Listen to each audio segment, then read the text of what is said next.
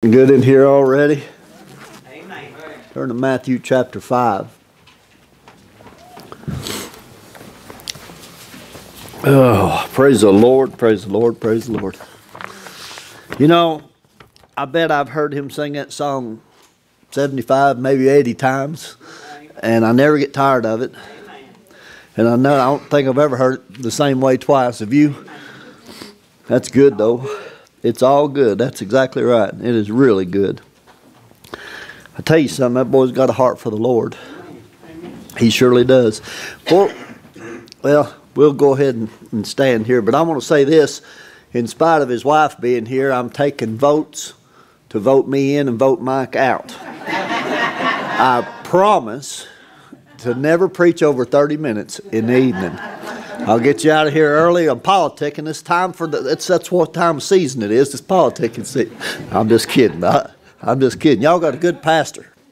You got a good pastor, and I love him. He's been a good friend to me, and I tell you what, he prays for you. He spends time on his knees for you. He spends time in this book for you. You ought to spend time praying for him. You ought to love him. You ought to take care of him. He's a good man. He's a good pastor. I thank the world of Brother Mike. All right, Matthew chapter 5. We're going to read one verse. The last verse in Matthew chapter 5, as a matter of fact. Right. Going to be rough for a minute. But it's going to be all right. All right.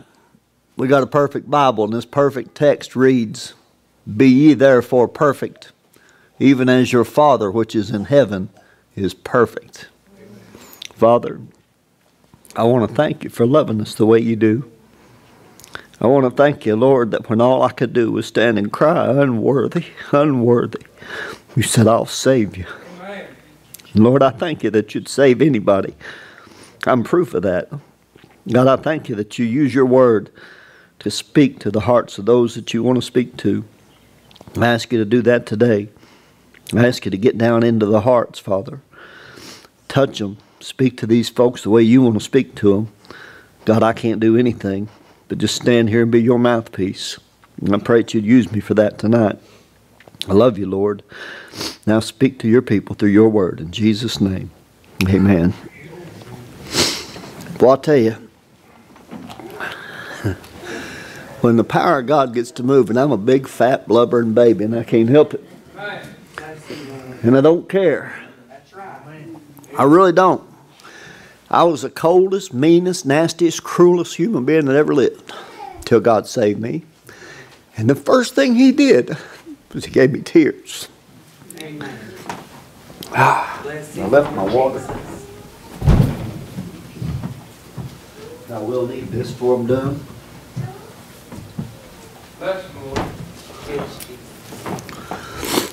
You know, I'm going to start like Dean McNeese would.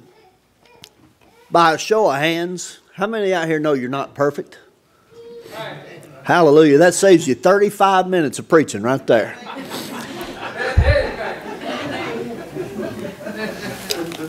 That's what Dean McNeese say, you know. He'd make a point and he'd get past that. I know we're not perfect, but you know what he's talking about right there? I believe, and if you go back and kind of read, he's talking about, for if you love them which love you, what reward have you? Do not even the publicans do the same? And if you salute your brethren only, what do you more than others? Do not even the publicans so? What he's talking about is our love for one another. Jesus Christ said, by this shall all men know that ye are my disciples, if you have love one for another. We all, now in our, what he's talking about being perfect, he's not telling us to be perfect. He knows us. But in our love for one another, we ought to be perfect. And that's what that verse is talking about. Now, having said that, I understand we're not perfect. And you all understand you're not perfect because everybody raised their hand in here, which was smart. Now, I do want to talk about what we do have that's perfect. And my wife, when I was studying this, I was so excited about this message. And she didn't get to hear me preach it the first time I preached it. And she came tonight. And I don't know if it's going to go the same way it went the first time or not. But it probably won't. But I'll tell you this. We've got a perfect God. You know, we have a perfect God. God cannot be tempted with sin. God cannot be tempted with evil. Listen, God made everything, and His work is perfect. Listen what the Bible says in Deuteronomy 32. Matter of fact, let's just look at that. Let's read from verse 4. Deuteronomy 32. We're going to read from chapter 32, verses 1 through 4. He said, "Give ear, O ye heavens, and I will speak, and hear, O earth, the words of my mouth." Now, who's He talking to? He's talking to everybody. That's not just some random bunch of people. He's talking about the heavens and the earth. Listen, pay attention, and hear. He said, "My doctrine shall drop as rain, my speech shall distill as the dew, and the small rain upon the tender herb, and as the showers upon the grass. Because I will publish the name of the Lord. Ascribe ye greatness unto our God. He is the rock. His work is perfect. For all His ways are judgment. A God of truth and without iniquity. Just and right is He." What's a mouthful? That's a mouthful. Just and right is He. Job said, "Shall not the judge of the whole earth do right?" Yes, He'll do right. He'll do right by you. He'll do right by me. He'll do right by everybody. God is perfect in His ways. He's not like man. You know, man is the only thing disobedient to God. We are the only creation that God ever made, aside from a couple of angels, that disobey God. Do you know if God tells that dog down the street there to bite you, you're as good as bit? Amen. God speaks and His creation obeys. He told a fish where to go to feed Peter so Peter could have money to pay his taxes for him and the Lord. Amen. He told the whale where to go to get Jonah, and so he could swallow him up and teach Jonah a lesson at Whale Vomit University. Amen. Listen, everything obeys God. His creation is perfect. He created this world. It was perfect. You know what corrupted this world? Man did. We did. Everything God does is perfect. He's the rock. His work is perfect. Now listen, His salvation that He created is perfect. But I'm getting way ahead of myself. But you know what else? His way is perfect. God's way is righteousness. And do you know what He's saying? I don't have to be the old man that's inside of me. You don't have to sin. You know, I hear preachers telling this all the time. "Oh, you're just doomed to sin. You're going to sin no matter what you do." Yeah, you probably will, but you don't have to. You make a solid choice in every minute of every day. What are you going to do? You're going to live in sin. You're going to live a righteous, holy life. And you can. Through the Lord Jesus Christ. He gave you that power. He said we have everything that we need in this life and the one to come through Him that loved us. That's what we have. Amen. We don't have to sin. You do not have to sin. But we do. But God's way is righteousness. And I'll tell you something else. Listen to what He said in 2 Samuel 22:31. His way is by the book. The Bible says, "As for God, His way is perfect. The word of the Lord is tried. He is a buckler to all them that trust in Him." Amen. It's by His book. You want to live righteous? You want to live perfect? The way God wants you to live? Live by His book. Amen. That's what He said to do. You know what? If 2 Samuel 22:31 ain't good enough for you, listen to Psalm 18:30. Identical word for word. Exactly the same verse, just in two different places. Do you know if God says something one time, what was it Daniel told the king? Because it's double, the thing's established, and you can't get away from it. That's right. If God says it exactly the same way two times, you better take heed to what He's saying, because He means what He's saying. He said it in exactly the same way. As for God, His way is perfect. The word of the Lord is tried. He is a buckler to all those that trust in Him. What is a buckler? Do you know what a buckler is? A buckler is what a soldier wears that holds everything together. That's what God is to us. He's what holds everything together if we trust in Him. He said He's a buckler to all those that trust in Him. Not to those that don't. If they're not trusting in Him, God's not good. He's not doing you any good at all. You know, you could come to church every time the doors are open. You could read your Bible every day. But if you don't put your trust in God, He's doing you no good. He's a buckler to all those that trust in Him. But His way is by the book. Do you know, there's a bunch of people out here that they hear from God. "Oh, I heard from God, Brother Donnie, and he wanted me to tell you that you ought to give me $500 tonight. I need a new suit. This one here, this is a chaps, and it's getting old. It's chapped, you know, it's old. beat up suit. And God told me, that's what they think. Amen. That's what they think gets out. That's what they think is supposed to be done. But that ain't God's way. It's by the book. Amen. Do you know I could stand up here and tell you all kinds of things. If it disagrees with this right here, I'm a stupid liar. Amen. I mean, I talk plain English, folks. It's wrong if you go away from this book. Do you know that God will never ever tell you anything in your heart? God speaks to my heart. Does He speak to yours? He speaks to us. If He's God, He ought to be able to talk to us. But if He speaks to you, I promise you it'll never deviate from what He's already said in this book. You can guarantee God's word because it'll always be right. Listen to what He said in Isaiah. In Isaiah 55, verses 6 through 10, He said, "Seek ye the Lord while He may be found. Call ye upon Him while He is near. Let the wicked forsake his way, and let the unrighteous man his thoughts, and let him return unto the Lord, and He will have mercy upon him, and to our God, for He will abundantly pardon. For my thoughts are not your thoughts." I almost turned all the way back to where I started from. He said, "For my thoughts are not your thoughts, neither are your ways my ways, saith the Lord. For as the heavens are higher than the earth, so are my ways higher than your ways, and my thoughts than your thoughts." You're going to try to get it there your way? You're going to try to do things your way? You're going to fall flat on your face. You're never going to make it. You're going to try to get to heaven your way? You ain't going to make it. You're going to try to live your life your way? It ain't going to work. It's going to fall apart on you. Until you decide, I'm going to live God's way and do things God's way, your life is going to be in shambles. It always has been. It always will be. My wife and I can testify to that. We heard this morning, our preacher preached this morning talking about marriages restored. Marriages put back together. Ours was. Ours was in shambles. It was falling apart. Why? We were doing it our way. We were going our way, not God's way. When we put it in His hands, we put it in His care and listen to what He said about how a marriage ought to be, how a man ought to lead, and how a man ought to live his life for his wife and love his wife as Christ loved the church and do those things that God said. Then our marriage came to be what it's supposed to be. That's how you do things, God's way. It's His way. Where was I at? He said, "For as the rain cometh down and snow from heaven, and returneth not thither, but watereth the earth, and maketh it bring forth and bud, that it may give seed to the sower and bread to the eater, so shall my word that goeth forth out of my mouth, it shall not return unto me void, but it shall accomplish that which I shall please, and it shall prosper in the thing whereunto I sent it."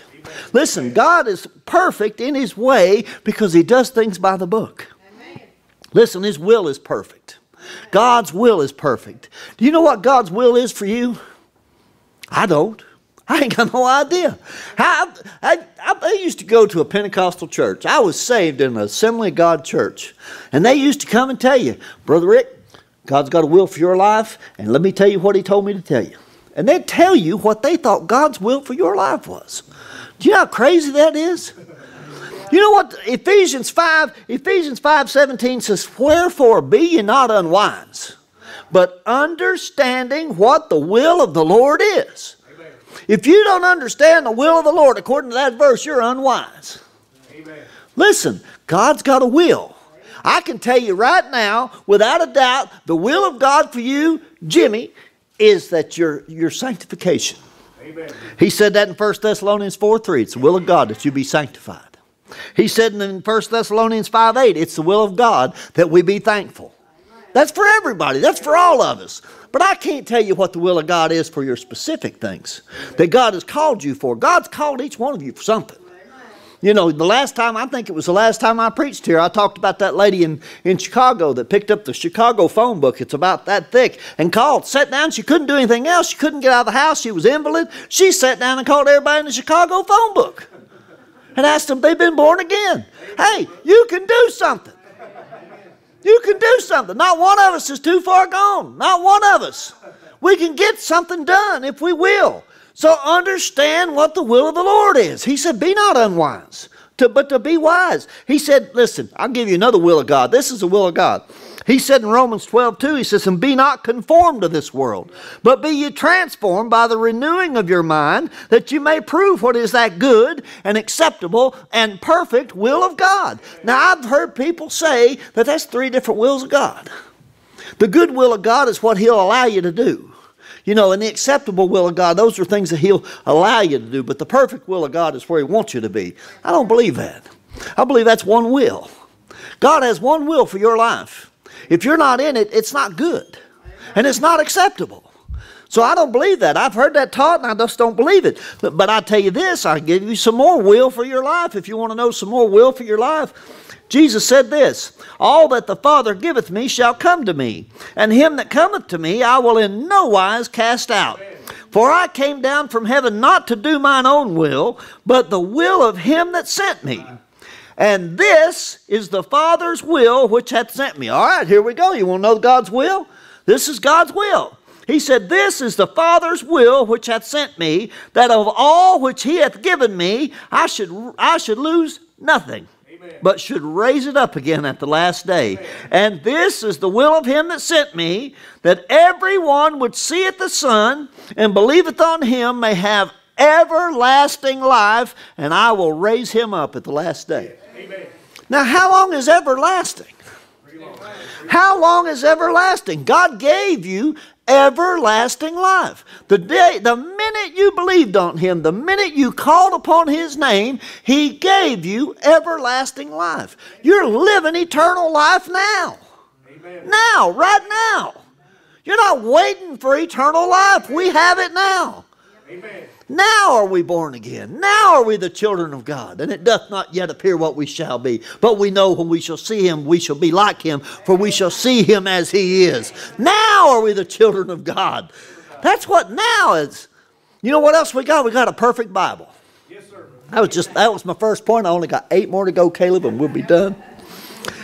We got a perfect Bible. Amen. Do you know I believe that? You know, you all know me here. I mean, you know what I believe about this book. This book is perfect. I have absolutely every jot and tittle that the Lord wants me to have right here in this book. I believe the commas are perfect in this book, the periods, the semicolons, everything. The titles of the pages are perfect in my Bible. Mine's perfect on the outside because it's a book. This is a battlefield book right here. Mine's camouflaged. Hey, you know what? This is a perfect Bible. Amen. I'll tell you how you can know it. The Bible says in Psalm 19:7, the law of the Lord is perfect, converting the soul. The testimony of the Lord is sure, making wise the simple. Are you simple tonight? Are you kind of simple-minded? You feel a little bit like you ain't maybe not be the smartest knife in the drawer, you know, the sharpest knife in the drawer? I always felt that way. I never graduated high school, never did nothing. I never made nothing out of my life. All I am is a no-good-for-nothing truck driver. But you know what? God taught me some things in this book. God gave me some things in this book that a truck driver shouldn't have to know. You think about that. God gave me some things in this book that I know some folks with PhDs don't understand this. I'm better than they are. I'm smarter than they are right now. He made wise the simple. Hallelujah to God. Hey, you know what though? You think about this. The strongest verse I ever heard for the perfect Bible is Psalm 138 verse 2. The strongest verse in the whole Bible. He says, I will worship toward thy holy temple and praise thy name for thy loving kindness and for thy truth. Amen. Why? For thou hast magnified thy word above all thy name. Amen. Now you think about the name of God. The Bible says that at the name of Jesus Christ, every knee shall bow in heaven and in earth, and things under the earth. Every knee shall bow to that name. God hath given Him a name that is above every name. There's not one name better than the name of Jesus Christ. And He said, this book right here is above that name. Boy, that's a statement, ain't it? You think about what that means. Listen, we got a perfect Bible. An absolutely perfect Bible. You can bank your soul on it. You can take this book right here and you can tell anybody anything from this book and you don't have to worry about it being wrong. You don't have to worry that you're telling them something that ain't going to get them there. You don't have to worry about telling them something that ain't right because everything in this book is perfect and everything in this book is right. Amen. We got a perfect book, perfect Bible. You know why? Because it was given to us by a perfect Savior. Hallelujah to God, we've got a perfect Savior. You know He was born perfect? He was born without original sin. He was born the seed of the woman, the prophesied seed of the woman in Genesis 3. He was born without the cursed, tainted blood of man. He was born perfect Son of God. He did not have that problem that we've got. He didn't, listen, He lived a perfect life. Jesus Christ never sinned one time. Let me tell you something. Look at this right here. It says, for it became Him, in Hebrews 2:10, for whom are all things. Everything was made for Him. And by whom are all things. Everything's made by Him. Boy, that's something to think about in a minute. In bringing many sons unto glory, to make the captain of their salvation perfect through sufferings. Now wait a minute. Think about that verse just a few minutes. What does that sound to me? I mean, what does that sound like? He wasn't perfect first. That's what it sounded like. He had to make Him perfect through sufferings. We're going to get to that in a minute. Amen. Do you know He loved perfect? Do you know Jesus Christ loved perfect? While hanging, nailed to a cross, His hands and His feet with nails driven through His hands and feet, while hanging on a cross, dying in your place, dying for the ones who spit in His face, dying for the ones who striped His back, dying for the one who's put the spear through His side, dying for the two thieves on either side. He's told one of those thieves, this day shalt thou be with me in paradise. He said, Father, forgive them, for they know not what they do. He loved perfect. Hey, that wasn't like me. That wasn't like me. You take me and nail me to a cross and give me power to come down and call 10,000 leagues of angels. You're in bad trouble. You believe me. He loved you perfect because He gave His life knowing that we would turn on Him. He gave His life knowing that we wouldn't live like we ought to live for Him. He gave His life knowing that the Jews would reject Him while He was hanging there on the cross. Yes, sir. Yes, sir. He did all that in perfect love. You want to see a picture of love? It's a bloody cross is what it is. It's a man hanging on a bloody cross. That's the perfect picture of love. That's He loved you perfect. The Bible says in Hebrews 5:9, and being made perfect, again, He became the author of eternal salvation unto all them that obey Him. He died perfect. He died perfect. He said, for we have not an high priest which cannot be touched with the feeling of our infirmities, but was in all points tempted like as we are, yet without sin. He was perfect when they crucified Him. Amen. He never sinned one time. If He had ever sinned, if He had ever had a sinful thought, if He had ever sinned and thought evil of His brother, if He had ever sinned and done one thing wrong in His entire life, we could never have salvation through Him. That's right, brother. He died perfect. Pilate said, I find no fault in this man. Boy, I can say amen to Pilate. It's the only Gentile I ever liked. He said, amen. Amen, Pilate. That's right. Ain't nothing wrong with Him. You can't find no fault in Him. He's perfect, Pilate. He's hanging there perfect. Do you know what I believe all this is talking about when it says He was to make the captain of their salvation perfect through sufferings? Do you know Jesus Christ had to learn what it was like to live like a man? Yes, He did. He had to learn what it was like. God doesn't know what it is to be tired. God doesn't know what it is to be thirsty. Jesus Christ hanging on the cross said, I thirst. God doesn't know what it is to be sleepy and hungry and need things. God makes things. He created everything there is. God doesn't understand that.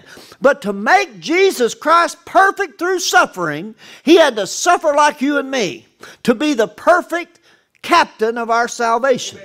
See, He was perfect already. He was perfect already. And I'm not taking anything away. Please don't come away with thinking that I'm saying He wasn't perfect when He was born, because He was.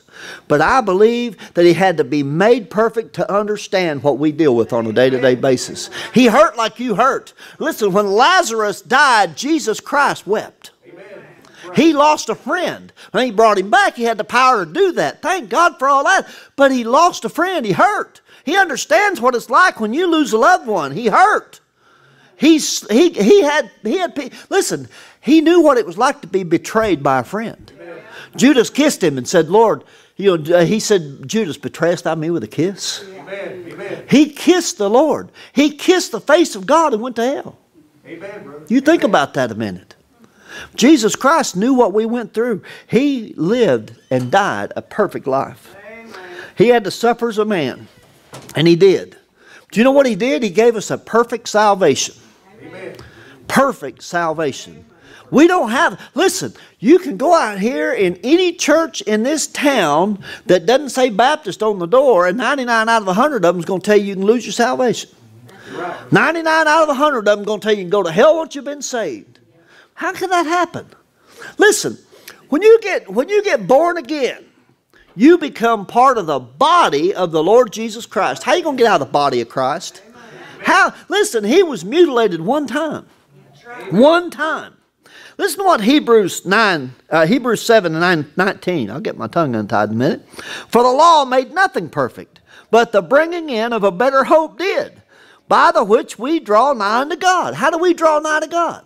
Through the blood of Jesus Christ. Amen. That's how we draw nigh to God. You dare approach unto God without blood? It's impossible. The high priest knew when he went into the temple, if he didn't come in with blood, he wasn't coming out. I mean, feet first maybe. You know, there's a tradition among the old Jews that said that they tied a rope onto the ankle of the high priest when he went in, and had bells on the bottom of his robe, and if they quit hearing the bells, they'd drag him out because he was done.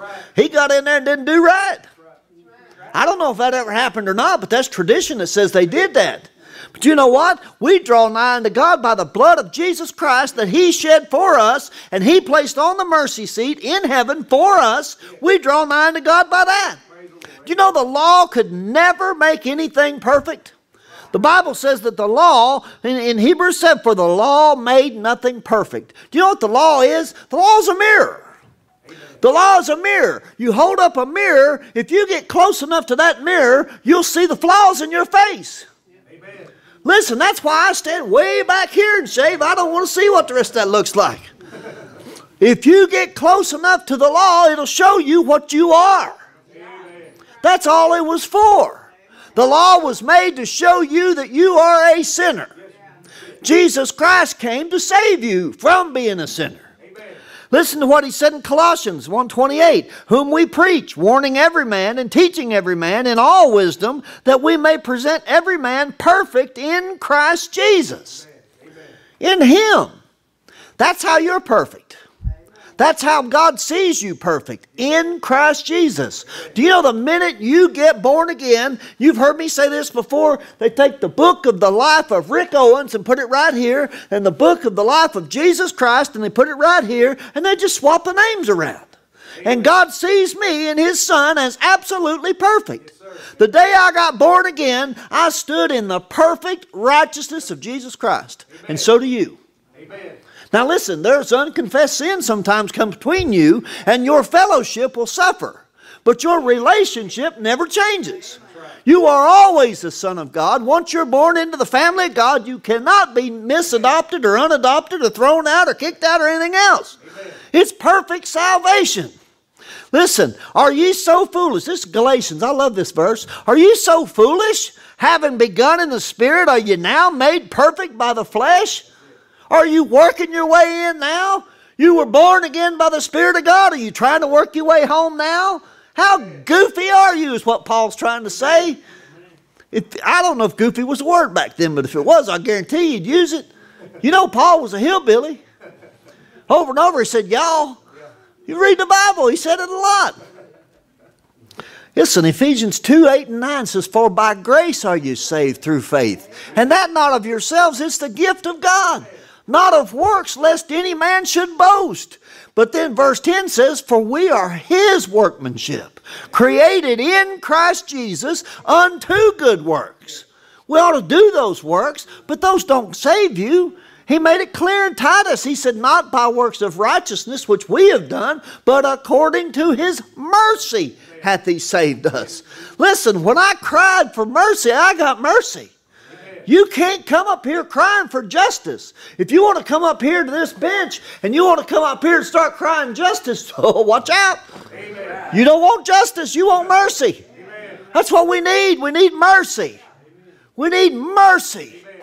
I'm thankful for that mercy. Listen, if it weren't for mercy, I couldn't be standing up here right now. If it weren't for mercy, I'd be down here under a bridge somewhere or dead in hell with my back broke, where I deserve to be. Hey, listen, when I started this life, I started out like everybody else, just little and grown up, and I was the cutest little kid. I got pictures to prove it. I was pretty when I was young, I really wasn't like this when I was young. I was happy. I grew up with a family. Everybody loved everybody. I went into dope like you wouldn't believe. I went into drugs like you would not believe. I went into things that you can't even understand probably. But listen, mercy came and got me.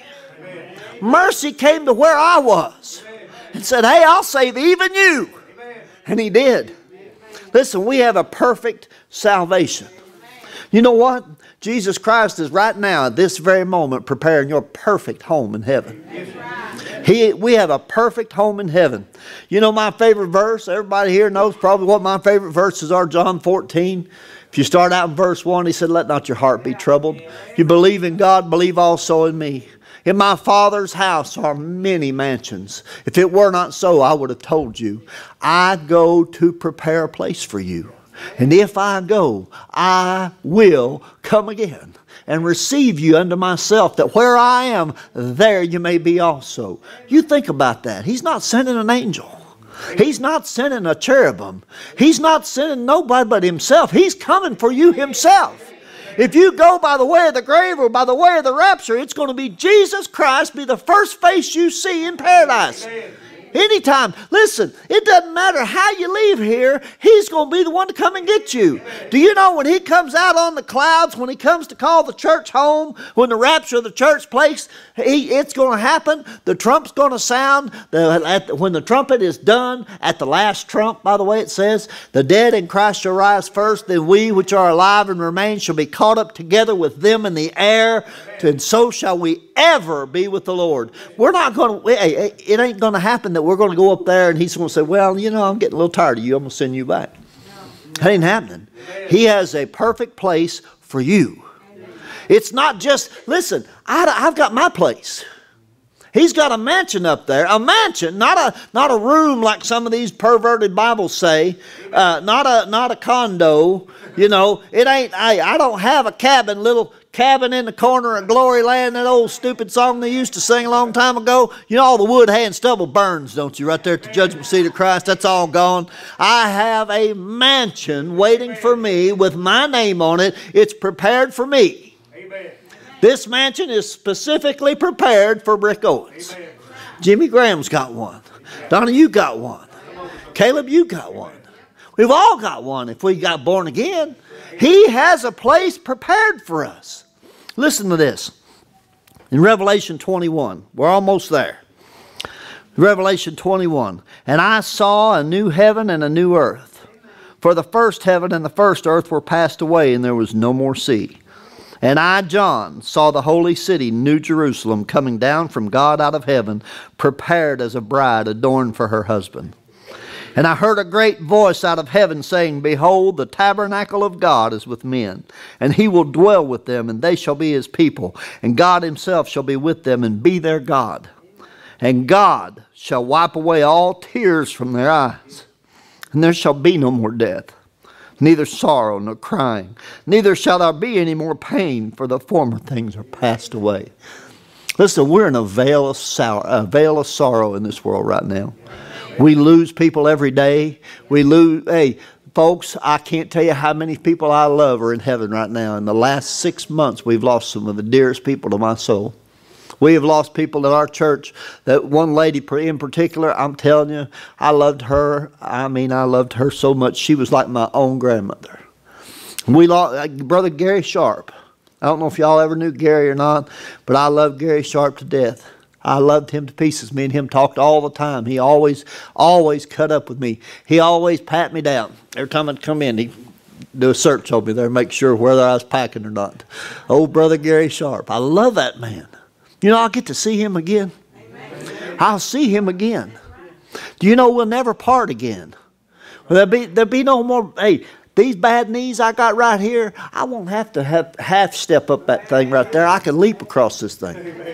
You know, Berman Cape, we were talking about him this morning. No, Brother Berman Cape, when he was in his 80s at Temple Baptist Church, could come in there and preach. And I watched him get excited and take that leg and throw it up here on top of the pulpit, him in his 80s.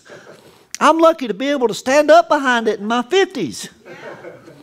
Hey, we get a brand new body up there. It's in verse 5, and he that sat upon the throne said, Behold, I make all things new. And he said unto me, Write, for these words are true and faithful. Amen. Like I said a while ago, you can put your soul in this book. You can bank your soul on this Bible. We've got a lot of things that are perfect. You know, I'm not a perfect preacher. That's for sure. Everybody knows that. Anybody's listened to me for any length of time. The last time I preached, just like spit my teeth out almost halfway down the congregation. I come that close to losing them. Do you know there's a sad part to this message? There is a sad part to this message. And I hate to kick people once you get them all smiley face, but you know what? There's a perfect punishment for those that reject God's Son. Listen, if you reject the perfect Savior, a perfect salvation, a perfect God, a perfect home in heaven, you deserve to go to hell. Yes, sir. And you get there, you will wind up, you will have to say amen to your own damnation. Amen. And that's a sad thought to me. But there is. Heaven is just as real as hell. Hell was preached more by our Savior than by anybody in the entire book. I don't like to preach on hell. I hardly ever do. And God knows my heart about it. I don't want to leave anything out. I don't want to not preach the whole counsel of God, and I will. If He tells me to preach on hell, I'll preach on hell. I'll preach it so hot you can smell the smoke. But I'm going to tell you something. I'd rather preach on those things that He has for us waiting. I'd rather preach on those things that God wants us to have. That perfect fellowship, that perfect love for one another that He told us to have right there in verse 48. He wants us to love each other. He wants us to understand each other better. Do you know Baptists are the worst in the world to shoot their wounded? We're the worst in the world for that. Listen, go home. We love you, hug your neck, talk about how good you are in church, go home and eat you for lunch. That ought not to be. It ought not to be. I can't help but testify on myself. Me and my wife and Jeff Peach went home one day after church, and we were sitting there, and we weren't really bad-mouthing somebody real bad, but we were talking about some folks in the church. And we didn't even give it a thought. But we were talking about some folks in the church. And the preacher got up there preaching, and the way we sat on that side of the church, I sit about where you're sitting. Well, actually, that's where my wife's sitting. I sat next to her, and Jeff always sat right there. And the way the preacher stood, it was right in line, just like this. Right across Jeff, right to me and to her. And he says, y'all get out there and you talk about how much you love everybody in the church, and when you go home, you have them for lunch. And it was like... Amen, brother. Old Jeff turned over, looked over his shoulder at me and went... Carol says, do you think the preacher was in the kitchen? Hey, ain't none of us perfect. But do you know we ought to love each other more than that? We ought to love each other more than that. Do you know what? We made a vow that day, didn't we? We made a vow that day. We're not going to eat, we're not going to have them for lunch no more. And I'll tell you what, the next time I preached after that, when I got in the pulpit at Temple Baptist Church, I told them right there, if you want to talk to me about somebody in this church, you come to me and say, well, let me tell you about Jimmy Graham. I'm going to take you and we're going to go to Jimmy Graham and find out. Ain't nobody said another word to me about nobody in that church. I don't know what goes on in Temple Baptist Church, and I don't even care. I don't want to know. Do you know why? Because I can love them that way.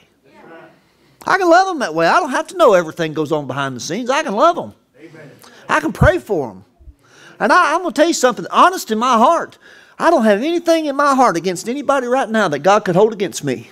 Not one thing. And I can say that with I'm behind the pulpit and God knows me. Listen, we ought to love each other. We ought to care about one another. You ought to pray for each other. You ought to build each other up. Don't tear each other down. But listen, if you ain't been born again today in this church, I don't know who is and who ain't. I'm hoping everybody is. I'm hoping that because I want to see all of you. Because I got a brand new mansion over there. I'm going to show it off a little bit when y'all get there. I'll show you where. I guarantee you I got a big old gun safe like you won't believe it, man.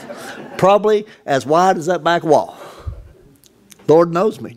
You know how it's. Hey, it's heaven. I told a guy at one time, I said, you know what, we'll play golf. I said, when we get up there, we'll play on the first 2 weeks. We'll go play golf when we get there. He says, I don't play golf. I said, you will. It's heaven. I mean, you're going to be perfect. But I ain't played golf in 10 years. But listen, if you ain't born again, why ain't you born again? What in this world is worth your soul? What in this world is worth your soul? What would you give in exchange for your soul? What could be worth dying and going to hell and burning for all out eternity? When Jesus Christ has a perfect home waiting for us. When God Himself wants to fellowship with us. God, it says He'll live with us and be our God, and we'll be His people. You remember Adam walking with God in the garden in the cool of the day? He's going to restore that relationship. And we'll be able to walk with our God in the cool of the day. And He'll talk to us, and He'll tell us, do you know we'll understand? You know, we sing that song, we'll all understand it better by and by. Do you know you'll have perfect knowledge? You'll have perfect knowledge one day. You won't have to ask God why He did something. You'll know why He did it. You'll know exactly why He did it. And you'll say, amen. Thank you, God, I needed that. Well, when you whipped me back there, I remember when you whipped me that time, I needed that. I remember when you made me come to the altar and I didn't really want to get out of that seat. I didn't want everybody to see me get up and go. And I was ashamed that, I might cry when I got down there and talked to you. Don't bother none of us no more. We won't have no fear. We won't have none of that. We'll have a perfect relationship with a perfect God. How's yours tonight? How's yours? We're going to pray. And Caleb, if you want to sing something or however you want to do this, I don't know how. We ain't got no piano player, so we're going to give a song of invitation. We'll let Caleb sing.